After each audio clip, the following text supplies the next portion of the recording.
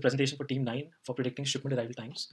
The problem statement of a project is to predict arrival of shipments, and we pose the problem as a shipment trajectory prediction problem.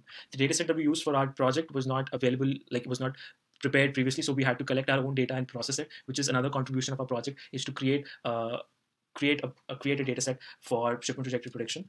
An overview, we provide first, we look at the data collection and processing techniques, and then unsupervised trajectory clustering, and then finally our prediction results. So for data collection, we used various sources of data, including web scraping and dumps of vessel locations present on the web. Unfortunately, we were successful in doing web scraping, but unfortunately, the ports that we scraped were not compatible with our dataset, so we did not end up using it. In spite of that, our dataset was huge. It had 200 gigabytes of data, and we used only a subset of that data to convert it into an SQL table, and the table of that subset also had 205 million rows. So we had to use Spark cluster distributed computing to be able to handle such large amount of data set. The first part of our data pre-processing was unsupervised trajectory clustering.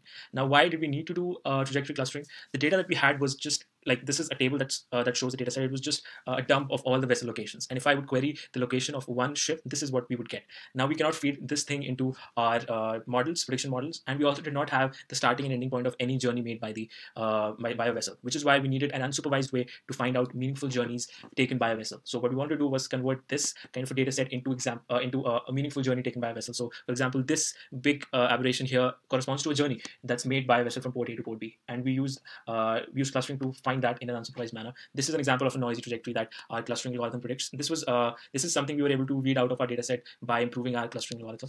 But the basic clustering algorithm we used was dbScan clustering algorithm based on the paper shown, and we used our own linking algorithm to combine journeys if they were split into two. And the final dataset had 20,000 trajectories and 1,500 trajectories for testing. So the next problem that we faced was unequal interval time series. The data that was available to us, the data points that were available to us were at unequal distances in time. So the same, the trajectory or the locations for the same vessel could be like two data points could be 1 minute apart, or they could be 2 minutes apart with almost equal likelihood. So and this was creating a lot of problem in getting any kind of accuracy in predictions. So we had to convert this data set to an equal interval time series. And the solution we came up with was curve fitting. We overfit the trajectory with a very high degree polynomial. Our aim was not to find the right polynomial that would generalize on the trajectory, but to overfit on it so that now we could sample from this polynomial at our desired frequency, at our desired time interval, fixed time interval, and we would get a fixed time interval time series. And these are kind of the curve fittings that can be seen in this plot, and they look pretty decent.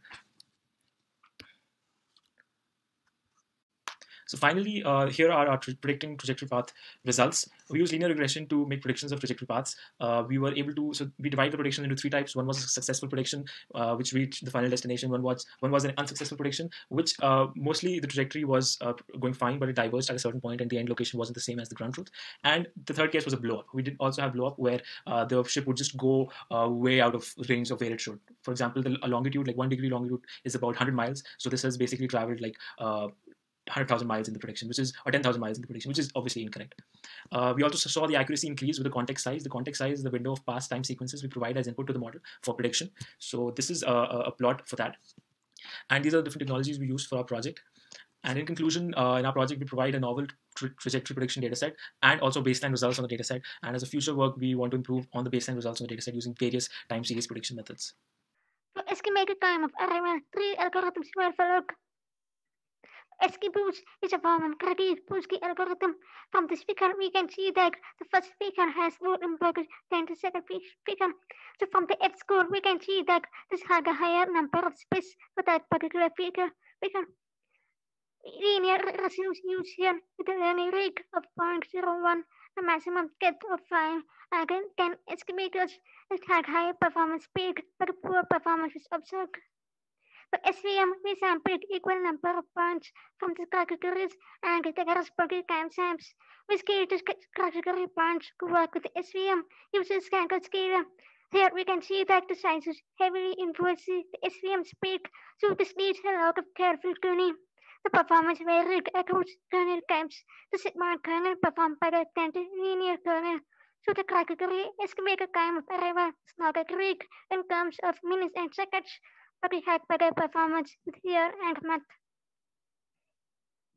For random forest, we used it to predict the next step in category.